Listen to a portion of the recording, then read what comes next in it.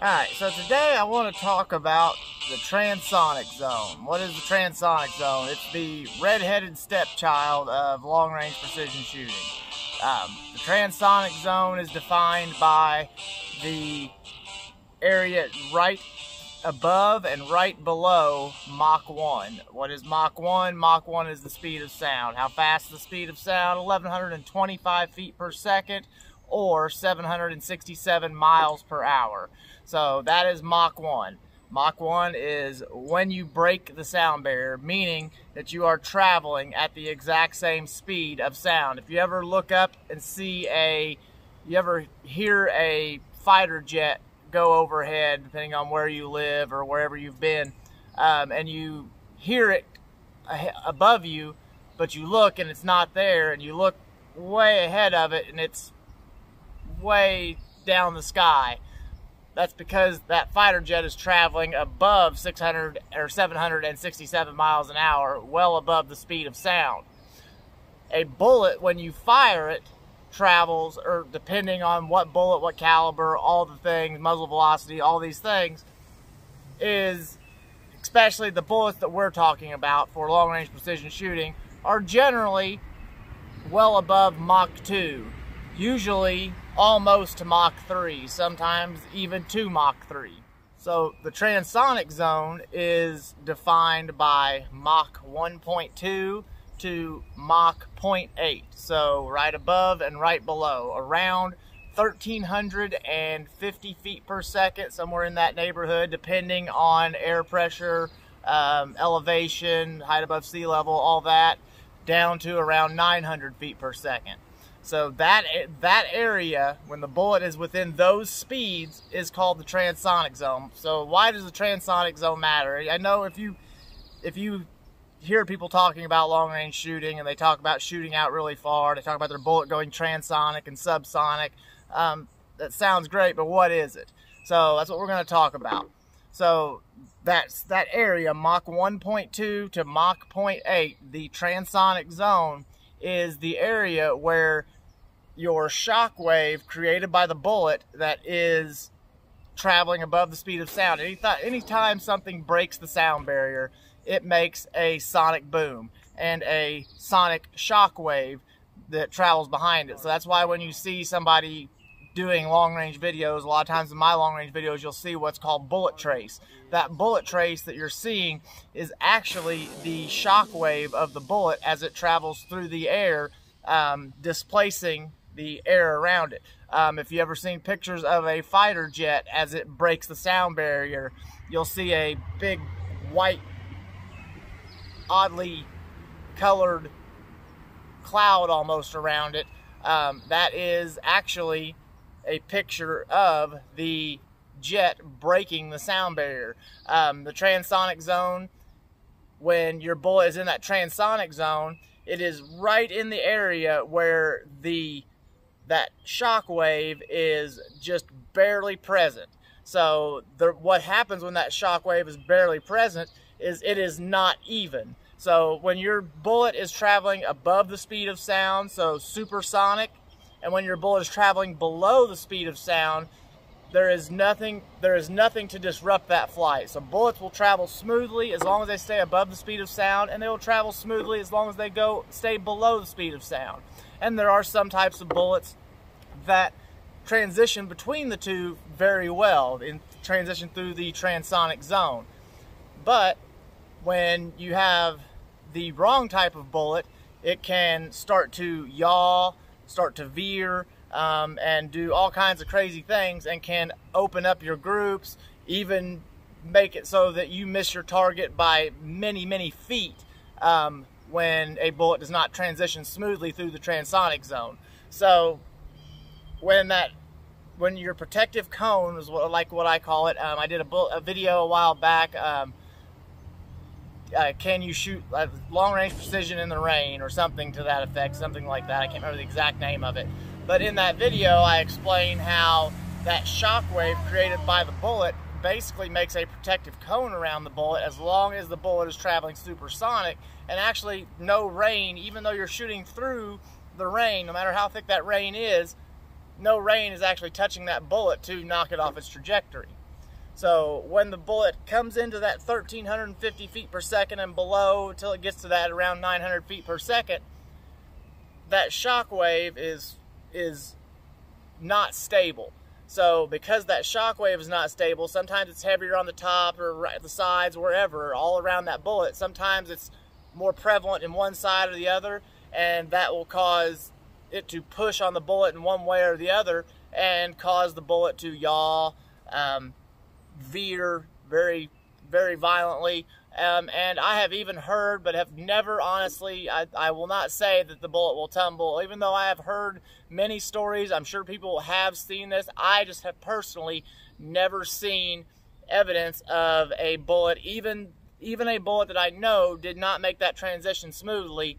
I've never seen evidence on the target, in the ground, anywhere around of the bullet actually tumbling. I've seen many evidence of the group opening up drastically. I've seen much evidence of the bullets veering wildly off course, but I've never seen evidence of a bullet actually tumbling. And I'm not saying that doesn't happen. I've heard many people say that it does, and I'm sure it probably does. So that transonic zone, that, like I said, Mach 1.1 to 0.8, that is the area where your bullet is very unstable, or can become very unstable in its flight.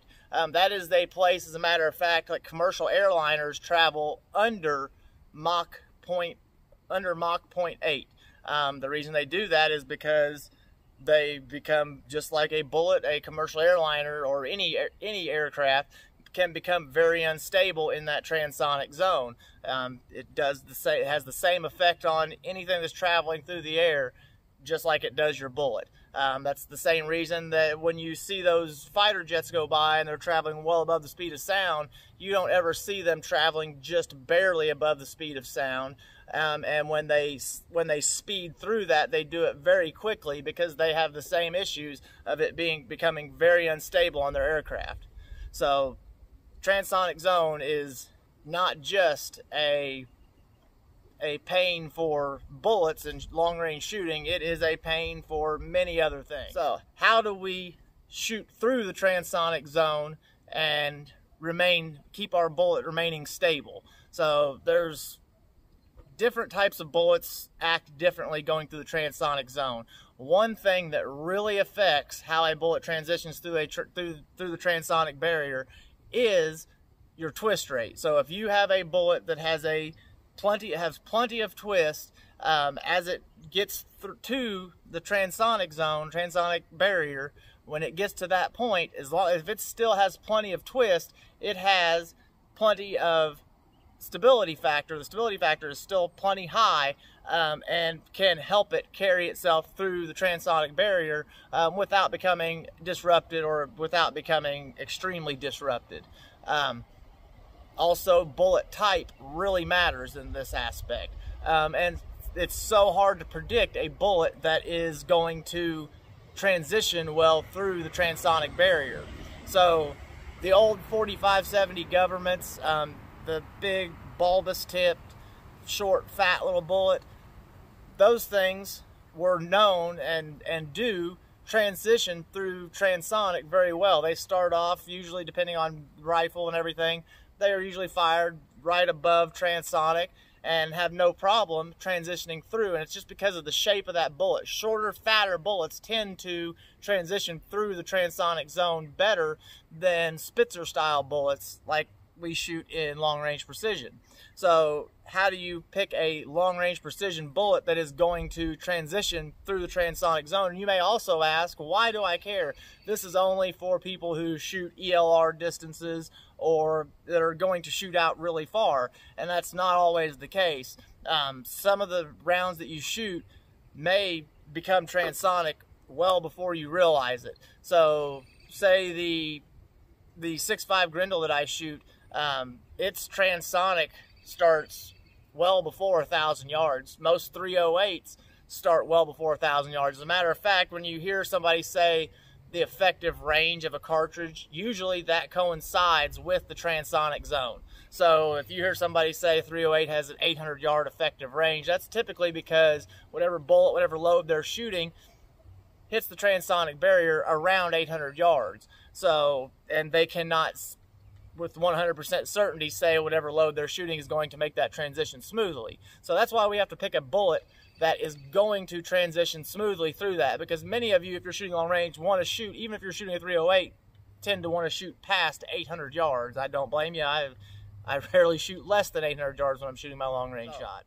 Like I said, the bullets that maintain stability easiest through the transonic barrier are typically bullets that are shorter and fatter bullets. But the problem with that is the shorter, fatter bullets typically, or almost always, have a lower ballistic coefficient than the long, skinny, heavy for caliber bullets that we shoot for long range precision. So finding a bullet that is going to make that transition smoothly is sometimes very difficult. There's really only one way to know for sure if your bullet is going to make that transition smoothly, and that is to shoot to transonic and beyond into subsonic.